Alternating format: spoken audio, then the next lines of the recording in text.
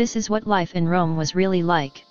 Exploding toilets in communal bathrooms were seemingly common in Roman times.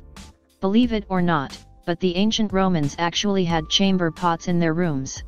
Still, the most famous of their bathroom activities was the fact they often used to use the bathroom in communal restrooms. They were found across Rome and featured lines of toilets one next to each other, with everything being washed into the sewers. Unfortunately, the sewer system wasn't the same as it is today.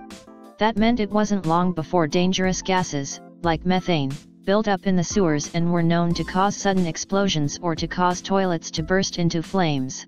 While there are no known cases of someone losing their life to a toilet, it was certainly a possibility.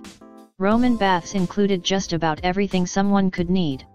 Throughout the years, archaeologists have uncovered incredible things that have helped retell the stories of what life was like in ancient Rome. One of the many discoveries has been Roman baths, but what were they like? It turns out they were more than just a place to have communal baths with the rest of the town. The baths also had everything someone could need as they spanned over areas the size of small towns, with the baths of Caracalla being one of the largest. It could house 1,600 bathers and had a gym, library, and two 19-foot fountains. To top it off, the baths had a gentleman's establishment, marble statues, artwork, and mosaics.